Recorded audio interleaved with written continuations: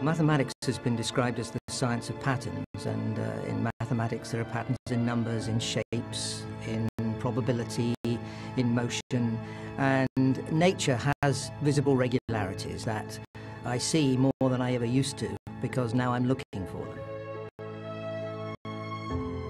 They're everywhere, really, and if we have the eyes to see them, we can really enjoy them as well as try and understand them. This is the greatest free show on earth.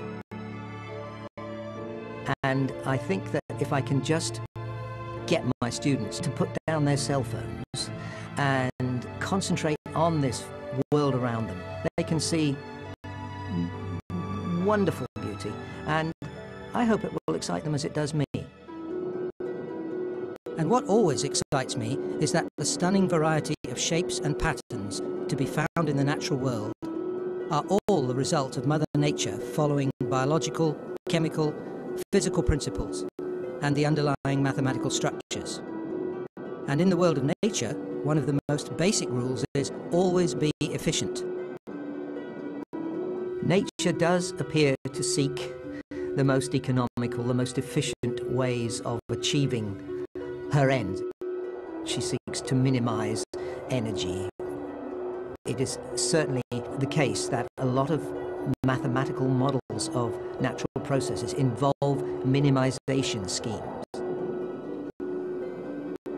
And one of those natural minimization schemes is don't expend energy if you don't have to, just like some of my students. Some of the most primitive creatures, such as sponges and corals, simply let their food waft over them. In technical terms, they are asymmetrical. For most creatures, some sort of symmetry is both important and revealing. Look at the sea anemone. It's another creature that doesn't move, or at least not very much, and it displays what's known as radial symmetry. You can cut through a sea anemone at basically any angle, and the cross-section will always be the same. A nice variation on radial symmetry is rotational symmetry. Starfish, for example, if you carefully arrange the stars on the starfish, then you will have pentagonal symmetry, which means that there are 5 axes of symmetry, each at an angle of 72 degrees from the next one. We see it in flowers. Vincas, I believe, are pentagonally symmetric. You've only got to rotate through a certain angle to leave the flower indistinguishable approximately from where it was before. Closer to home, if you carefully cut through an apple, you'll find the pits arranged in a pentagonally symmetrical pattern. But the commonest type of symmetry, by far, is what's known as bilateral symmetry. Nearly all creatures on the planet exhibit bilateral symmetry, and again, it has to do with mobility. Any designer would put an organism's senses and its mouth at the head of the organism's motion. In bilaterally symmetrical animals, that immediately presumes an up and a down, and also left and right. There's so much going on in the natural world, so many different causes and effects, that one might look for a unifying principle to describe that. And I would say elegance and efficiency is probably the one. Take a look at a beehive, for example. We're all familiar with the hexagons in a honeycomb, but why hexagons?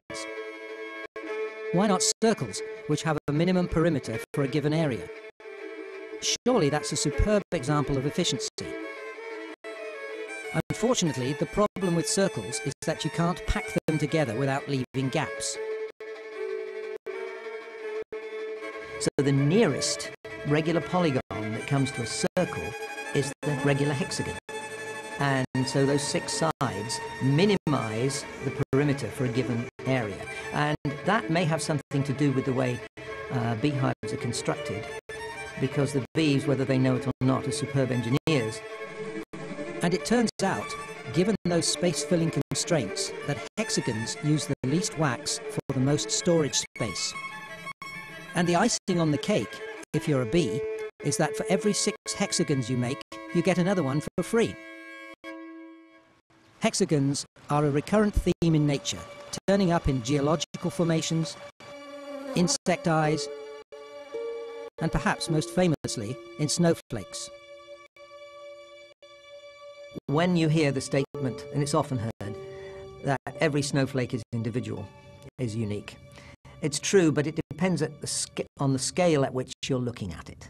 Because if I just look at them on my sleeve as they fall on my dark coat, yes, some are bigger, some are smaller, but I don't really get a sense of the uniqueness at the level that we're talking about. And if you go down very, very closely with a microscope, if you could imagine the molecules, then they're all the same. No one ice molecule is different from any other. That 6-fold symmetry is, in an amazing way, perpetuated through the different scales, and so we see the 6-fold symmetry, the hexagonal symmetry in snowflakes because of that, and yet they are different. There's little irregularities perhaps, so they're not exactly hexagonally symmetric. So in that sense, everyone is different. But the life history depends on, of course, like human beings, where we've been, what we've experienced, what we've encountered. So each snowflake falls a different path to the Earth, and therefore it falls through different regions of different humidity, different temperature, buffeted by the wind perhaps, melting a little bit and then refreezing. So in that sense, yes, they are utterly unique.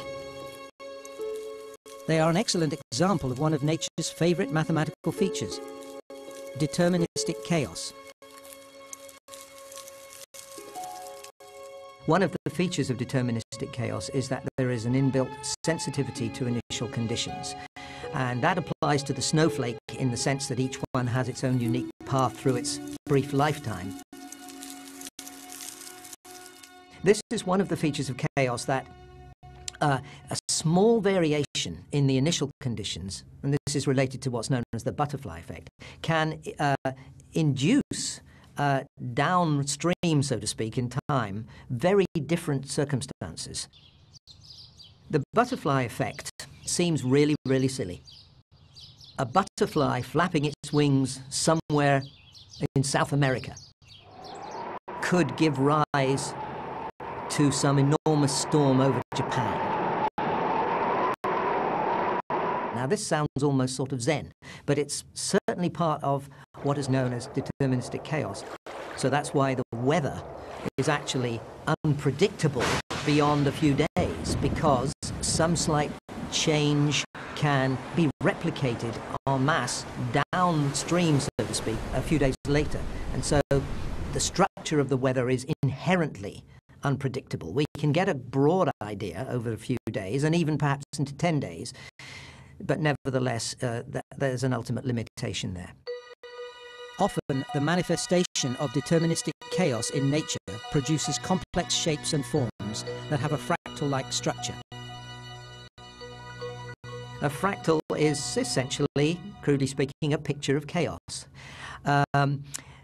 There are several ways of looking at fractals, but essentially they are geometric entities which have the same geometric or statistical properties no matter how small, how far down you go, how much you magnify them. Let me give you a classic example of the Cook or Koch snowflake curve, which is beloved of many students, especially the ones I teach, because it's so fascinating.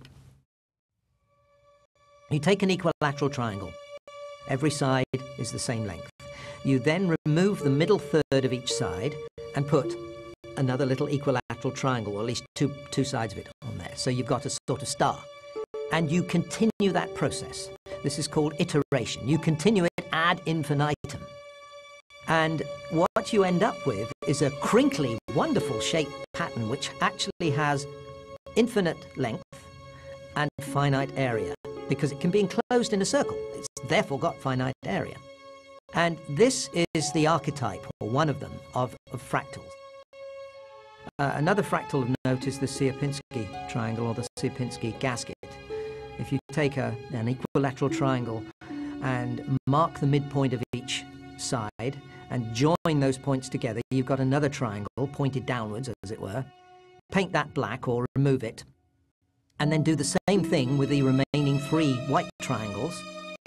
If you continue that process, you get a strange shape that seems to appear on some shells, which has these triangles, these patterns, to several different scales.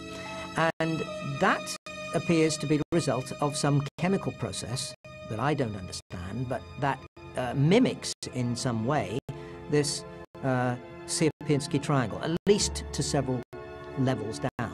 And it's quite fascinating. They're beautiful.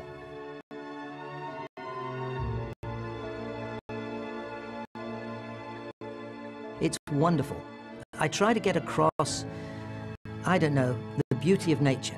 When I translate all this into the classroom, it's very easy to get excited and passionate about it, and I think it's a wonderful tool for younger children as well, to try and instill in them the curiosity. Well, they have the curiosity, younger children. It's not been dissipated from them, but just to focus them and ask questions. What's going on here? What's that? It's just wonderful. Science is all about asking questions. And in that sense, scientists and mathematicians are still kids.